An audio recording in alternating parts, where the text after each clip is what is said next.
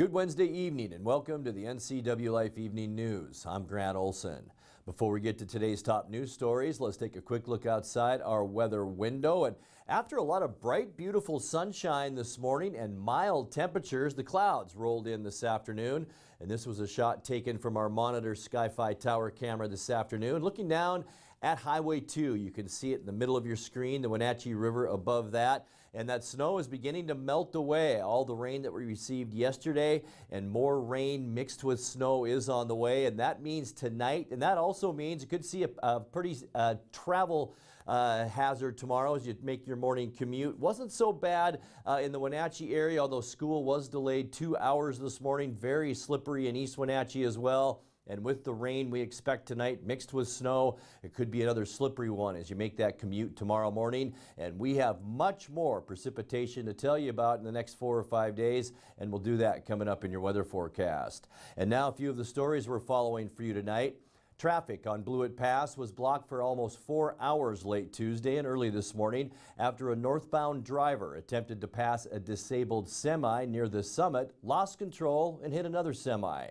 The woman who was arrested for the acts of vandalism against the Wenatchee police station was sentenced in court yesterday, and a new trial has been ordered in the case of a man who was convicted of murdering his mother's ex-boyfriend 10 years ago in East Wenatchee. But first, we begin tonight. Eastmont High School was locked down for about an hour and a half this afternoon, and a student taken into custody after a social media post threatened a shooting at the school. The post on Twitter said, "I want to shoot up Wenatchee High School and Eastmont High School," unquote. Wenatchee High School was not locked down, but there was increased security, said Assistant Superintendent John DeJong. He said because it was an Eastmont student, they did not see an immediate threat to the Wenatchee school. Law enforcement was called to Eastmont shortly before 2:00 p.m. and by 2:20 the student was in custody and normal scheduling resumed. In other news, the Wenatchee Police Department issued a rifle that was removed from a secure safe at Wenatchee High School earlier this year will now be returned to the school. The motion was made to return the school's resource officer's firearm, and the board voted unanimously to return it at Tuesday night's school board meeting. Superintendent Brian Flonis ordered the weapon removed last January due to school board concerns. Following a letter to the school board requesting the gun be returned to the high school, Wenatchee Police Chief Steve Crown made his case. In a crisis like that, you want to have access. It doesn't mean that one of these implements are going to be used. You want access quickly, and you can rapidly respond to the threat. We know that looking at all the incidences across the nation, that there is definite factors in which rapid response reduces casualties and other threats. So that message has been pretty much voiced by everybody up here. Our goal is to improve safety. I request that the rifle be placed back in the high school. Wenatchee High School Principal Eric Anderson said the district's Parent Advisory Committee also overwhelmingly wanted the rifle returned to the school. And anytime you talk about a potential weapon being in the school, there's definitely some concern around that, and we understand that. And I think that the parents, after having the conversation and understanding the reasoning behind it, all said, we understand, although we don't like the thought of having to have it.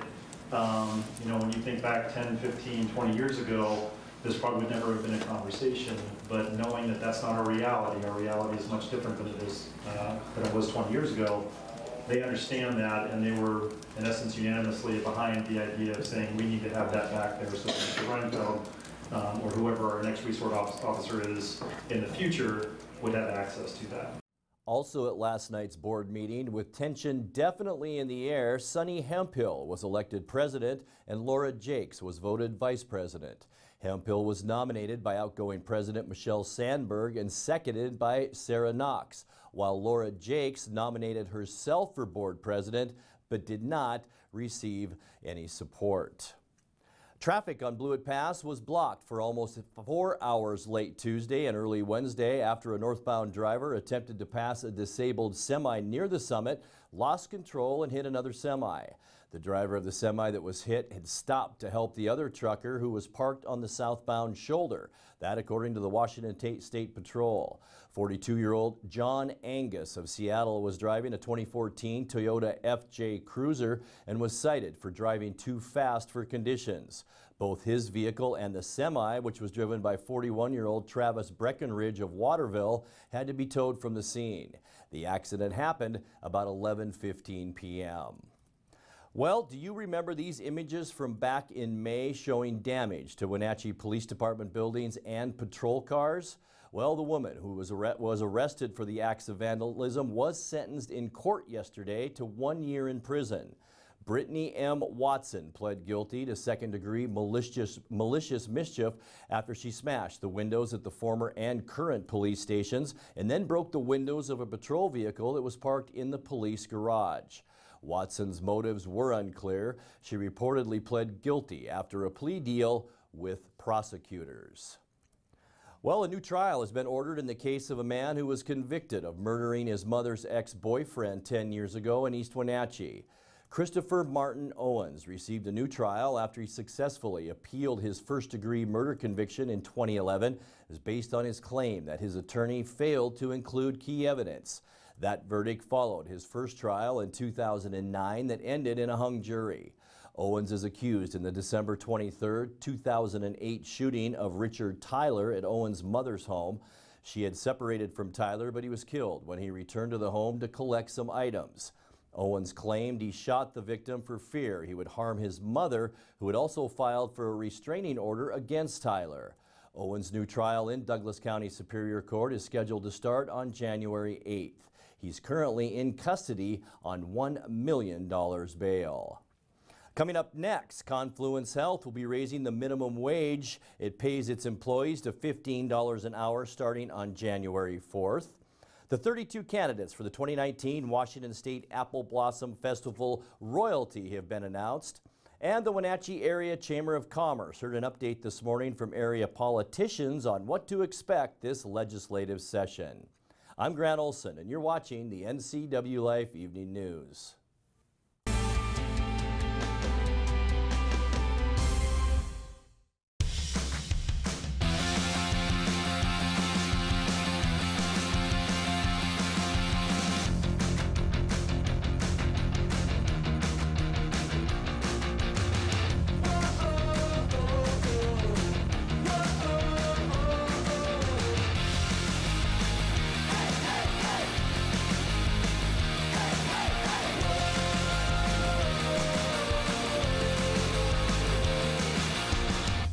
Thanks to the help I received at Goodwill, I have a job. I'm working now. Thanks to Goodwill. Thank you, Goodwill. Thank you, Goodwill. Thank you, Goodwill. Thank you, Goodwill.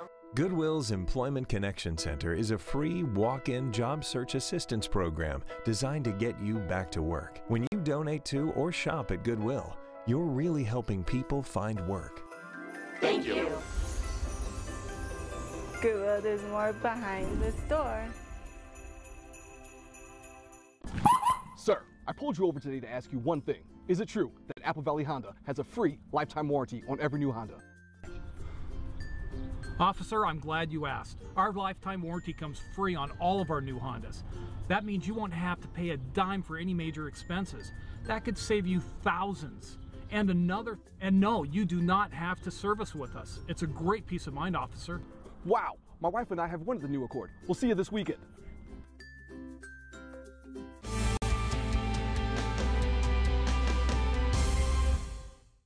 Welcome back. In another news, Confluence Health will be raising the minimum wage it pays its employees to $15 an hour starting on January 4th.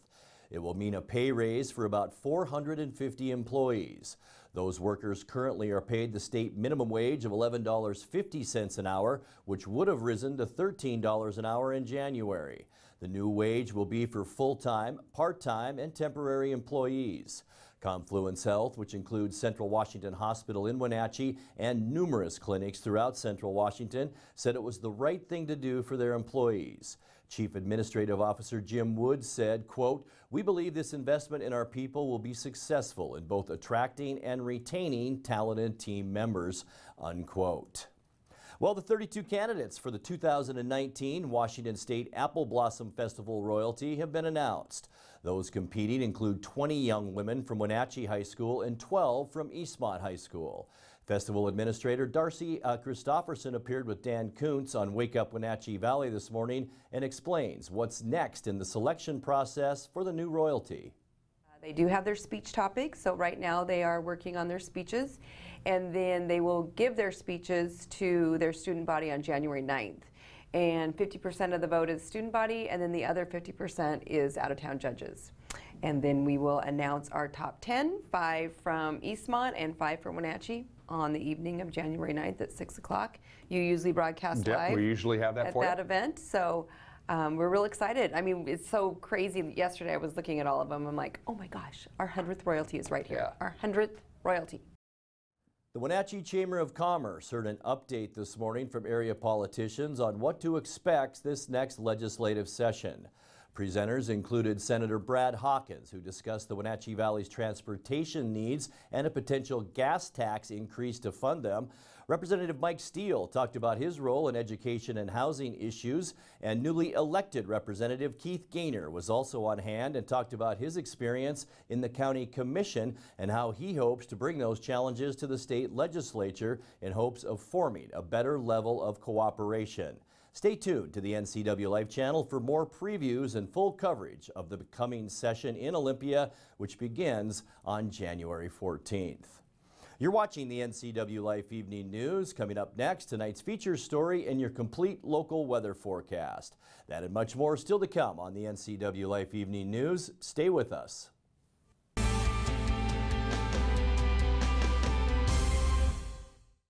Arctic Refrigeration and Heating, serving North Central Washington, is proud to offer the finest heating and cooling air quality products along with prompt and professional customer service since 1984. Regardless of the temperature outside, Arctic is here for you. Arctic offers a variety of services: residential and commercial heating, air conditioning, commercial refrigeration, as well as planned fall and spring maintenance for the overall well-being of your system. Call Arctic Refrigeration and Heating for your heating and cooling needs. If you want to work in healthcare, choose the program that teaches the skills employers want. The Charter College Medical Assistant Program combines hands-on learning in the lab with convenient online learning, plus real-life experience with an externship. Classes start every 5 weeks, so you don't have to wait to launch your new career. Enroll with confidence, knowing Charter is institutionally accredited by the Accrediting Bureau of Health Education Schools, and be ready to work in less than a year. Charter College. We work to get you to work.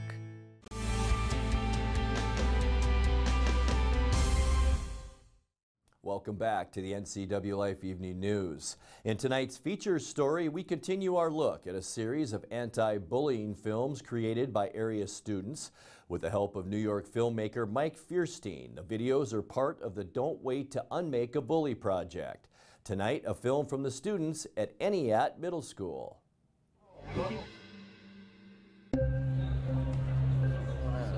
Is my hairline is it just patches or grades? Oh.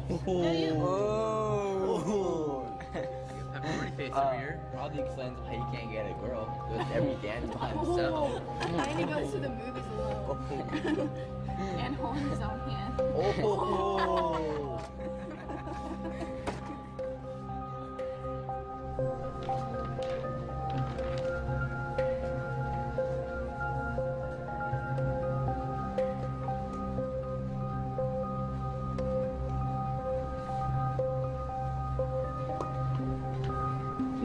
This up.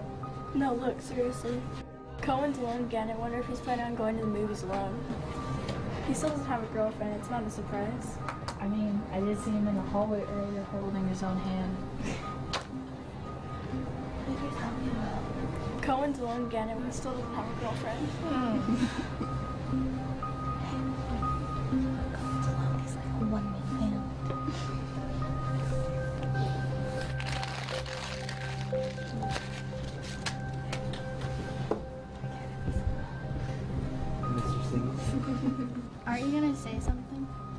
stop? Whatever. Pizza boy.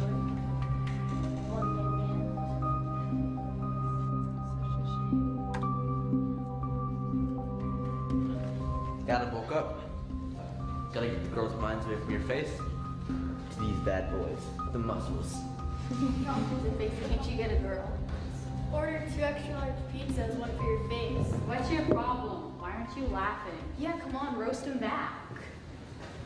I don't feel like it, okay? Why are you so salty?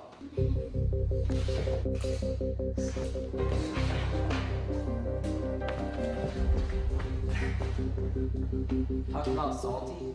Your head's like a salt shaker with all that dandruff. Really, dude? That's all you got? Loser. Loser? At least I don't let down the whole school by missing that final free throw.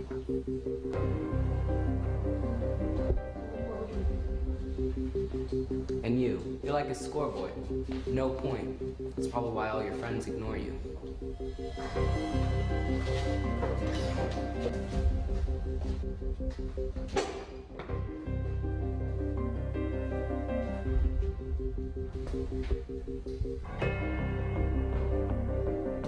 Cohen took this way too serious. I mean, we were just trying to be funny. How are we supposed to know?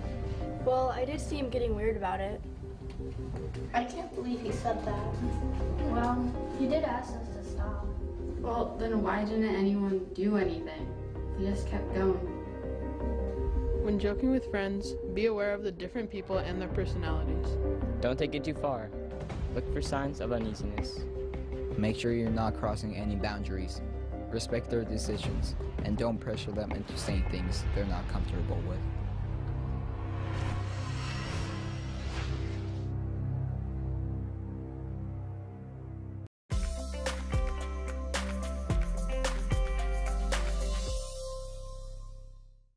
Time now for a check of your North Central Washington weather forecast. But before we get to those details, let's take a very interesting and beautiful look outside our weather window this afternoon. This is what it looked like earlier today, looking from our monitor Sky-Fi tower camera. You can see Highway 2 traveling up to the Leavenworth area, and of course the Wenatchee River above that.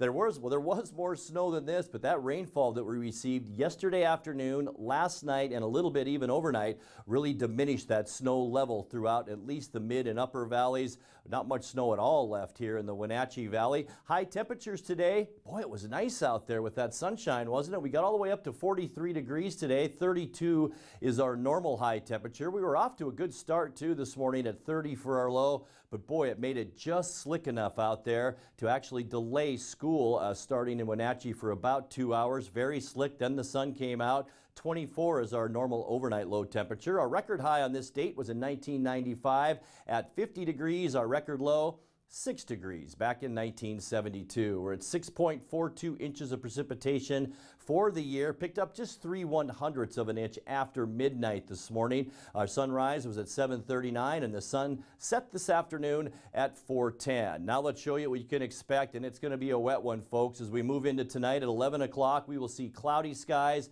a good push of moisture from this area of low pressure that's up in northern British Columbia. We will see a 60% chance of rain mixed with snow overnight tonight. As we transition into our Thursday morning, more of the same, a little less chance for that precip. You can still see a bit wide area of blue with even some snowflakes mixed in from western Washington into central Washington, so a 50% chance for showers Thursday. A little bit quieter on Friday. We'll see mostly cloudy skies, just a chance for maybe some scattered showers late in the evening. But then on Saturday, as this system pushes a little bit closer to us, that will go up to a 40% chance for rain mixed with snow at around 8 o'clock on Saturday. And then a gigantic storm system, and you can see it here, moves in on Sunday by 4 o'clock. An 80% chance of rain, and that is updated from just a little bit a while ago, mid-afternoon or so. So 80% chance of rain now on Sunday, and we're going to keep an 80% chance of rain also into Monday. This is at 11 o'clock at night, and I'm telling you folks, a huge area of low pressure will continue to move through, and we will remain wet past Monday on Tuesday and even into Wednesday. Let's take a check now of your quick lube and tune forecast. Tonight will drop down. We're going to stay on the mild side, 33 degrees for our overnight low. Tomorrow, there's that chance for rain and snow, 42 for our high temperature. Keep in mind, most of that activity will be late in the day and tomorrow night. Maybe some lingering isolated showers on Friday morning, mostly cloudy and 40. And then the next round of storminess moves in, a 40% chance of rain and snow, partly cloudy skies on Saturday and 38 degrees. And even though it says 60% on Sunday and Monday, remember, I updated that to 80% now for Sunday and Monday. High temperatures Sunday 37, 40 for Monday, 50% chance for rain on Tuesday, cloudy skies and 41 degrees. And that's a look at your local weather forecast. Coming up next, tonight's sports report with Eric Granstrom and more as the Ncwlife Evening News continues right after this.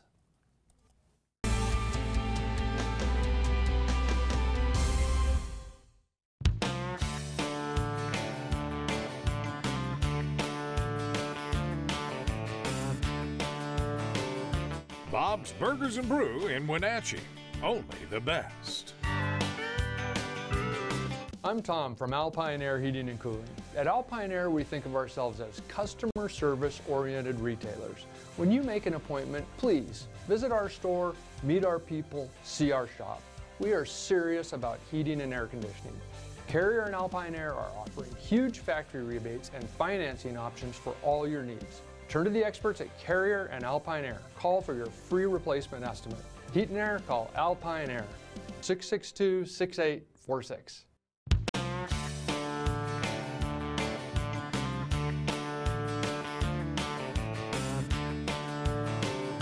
Bob's Burgers and Brew in Wenatchee. Only the best. Where will you be a year from now? You could be working as a medical assistant. The Charter College Medical Assistant Certificate Program gets you work ready in 10 months. Add 5 more months to earn an associate degree. We prepare you with hands-on training and support you after graduation with job search help and interview skills. Institutionally accredited by the Accrediting Bureau of Health Education Schools, Charter has been training healthcare professionals for more than 30 years. Charter College. We work to get you to work. And now it's a sports update on the Ncwlife channel. And a happy hump day. The Eastmont Wildcats hosted the Moses Lake Chiefs in a Big 9 wrestling match last night here on the Ncwlife channel. With 9 varsity girls matches, the decision was made to wrestle the girls on one mat, with the boys varsity matches taking place on a second mat simultaneously. The result? A little confusing night for our broadcast team, but we got it for you. In the girls match, Eastmont prevailed 24-18 with pins by Daniela Hernandez, Giselle Keene, Destiny Ross Ledbetter, and Reina Valdivinos. Moses Lake boys won the match on the boys' side in a landslide, 60-15 the final. Only 3 Wildcats posted victories, with Adrian Vivanco and Cesar Sidio winning by pin. Max Prazer earned a 3-1 decision. I was Matt's side with the play-by-play here on the Ncwlife channel. Daniela Hernandez able to keep that head and arm and hold on for dear life. There's 25 seconds left in the round. Meanwhile, to the boys' match, and that was a quick one here as Eastmont's victory, the first of the night, comes. Adrian Vivanco able to get a pin with just 55 seconds into the first round. So the Vivanco gives Eastmont their first points of the night on a pin of Sergio Guzman at 145 pounds. Meanwhile, over on the girls' mat, back to the red mat, and a pin going to be whistled here for Daniela Hernandez for Eastmont. 2-point takedown and the pin. So Eastmont back-to-back pins on the mat on the girls' side. So Giselle Keene with a win in the first round by pin over Giselle Aparicio Cervantes at 130 pounds. Meanwhile, back to the boys' mat. And our blue mat here tonight, Cesar Sidio working against Carson Voss, as it is a 2-0 match still with Sidio on top, both literally and in the match. Trying to work that arm barred back around. He's got it. Now he'll work to bar it up, and then he'll reach in the other side and try to walk it around and try to get a pin move here. He's now going to reach up, get that half Nelson, bring the wrestler back towards the mat with 35 seconds to go. Long time for Carson Voss to hang on here. The official moves in a better position so he can see, looking under, looking to see if both shoulders are pinned to the mat. That's why they call it a pin. Sidio looking for a victory here in the first round, and he gets it by pin. Max will be down to start round 2. at 195 pounds. Quickly gets to his feet. Hand fight going on. Then turns, gets the 1-point escape. Tried it. Now the head and arm attempt. And who's going to get the advantage? Nobody. It'll be Prazer with a 2-point takedown. Prazer's got to be careful here with 20 seconds left and a 1-point escape. 17 seconds. Takedown will tie it for Ashley. Can't afford to stall Ken Prazer. 6 seconds, 5 seconds left. With 4, with 3. And Max Prazer is going to hold on for the victory by a score of 3-1 over Everett Ashley at 195 pounds. So only 3 victories on the mat for Eastmont boys last night. They fall to Moses Lake by a final of 60-15. Also late score in, it was Eisenhower beating Wenatchee 44-30. The Wenatchee girls bowling team emerged from Eastmont lanes yesterday with a share of the Big 9 lead after a 63-pin win over previously unbeaten Eisenhower. Panthers outpaced the Cadets in the first game 986-841. Ike came back to take the second 919-837. Wenatchee won the first Baker 171-163. The Cadets won the second Baker 174-166. So it came down to a pin total count. Jeff Levitt tells us his high scores for the day were Kyla Hankins with a 255. Jessica Holbrook rolled a 201. Jaden Thompson had a 192 and Hannah Johnson a 185. Emily Groff a 179. Both teams sit atop the standings at 6-1. Boys basketball last night. A couple of games. Chelan was able to use a stingy defense to force turnovers and get transition buckets early and often against Cascade in a 67-34 victory. The Mountain Goats were led by the 21 points of Connor Wilson. At Waterville, the Shockers were no match for visiting Manson as the Trojans posted a 57-20 win. Looking at the Les Schwab Prep scoreboard in girls basketball last night, Waterville Mansfield handled Manson 68-29. We have 2 local athletes who were selected by the WIAA as Athletes of the Week this week. Congratulations, Wenatchee senior captain Jessica Holbrook. Helped her team win the Tower Classic by averaging a 198 over 3 games in bowling. Meanwhile, Kashmir sophomore Mason Landeck is also a WIAA Player of the Week. He scored 48, 47, and 29 points respectively in wins over Chelan, Omak, and Granger last week. Finally, Seahawks will have to play the rest of the season without linebacker Michael Kendricks. Seattle learned following Monday night's 21-7 win over Minnesota that Kendricks broke his tibia and will require surgery to fix the bone and the knee. Coach Pete Carroll says they've placed him on the IR. That's sports. I'm Eric Granstrom on the NCWLife channel. Grant, back to you. Thank you, Eric. And that's going to do it for our newscast tonight. For more on these stories and other news from around North Central Washington, you can find us on Facebook or our website at ncwlife.com. And remember, if you see news happening, we'd like to hear from you. You can send us an email at news@ncwlife.com or give us a call at 888-6295. Also, keep it right here on the NCW Life channel tomorrow morning for Wake Up Wenatchee Valley with your host, Dan Kuntz. I'm Grant Olson. Thanks for joining us. Have a great night.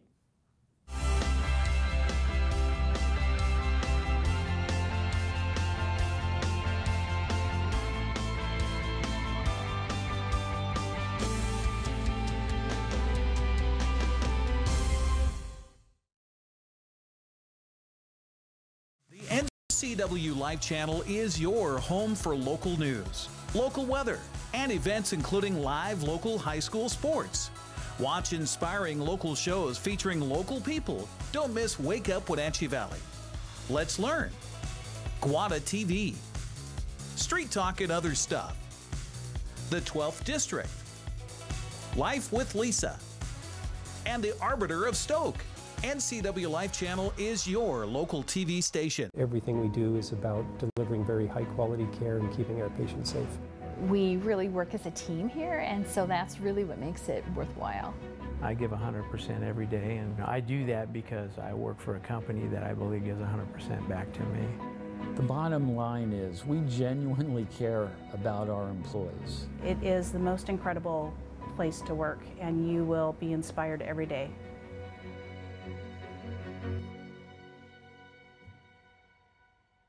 Are you watching me? If you're watching me and you are a business owner in North Central Washington, your potential customers could be seeing your TV commercial right now. With Solion Broadcasting, TV advertising is effective and affordable. Place your ads on the network best suited to your potential customers, or get top-of-mind awareness with 16 cable networks, including NCW Life, your local TV channel. Give Solely on Broadcasting a call at 888-2020 today to see how easy and affordable it is to advertise on TV.